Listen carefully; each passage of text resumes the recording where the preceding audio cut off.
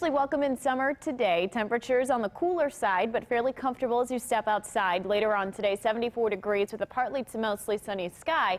And then eventually we're increasing our chance of a spotty shower or thunderstorm. Later on this afternoon, our temperature warming to about 78 degrees. We stay quiet through a good portion of this morning. A few clouds begin to build during the later part of this afternoon. And then we'll start to see that broken line of a spotty shower or storm move in a little bit closer to our 7-8 o'clock hours. Some of those could be potentially stronger to severe, and that's going to continue to slide towards the southeast throughout the later portion of this afternoon and evening. Right now, we still have a marginal risk here in Indianapolis, an area south for today, and then a slight risk just southwest of the city, clipping parts of the Bedford area later on today. And the main threats we're looking at with these showers and thunderstorms will be the potential for some damaging wind, hail, and some minor flooding as well. Temperatures today will warm into the upper 70s, so overall not too bad in terms of temperatures. 78 in Indianapolis area south will warm to the lower 80s for today. And then later on tonight, our temperatures will cool into the upper 60s, mid 60s here, 66 degrees with a spotty shower or thunderstorm continuing through the overnight hours.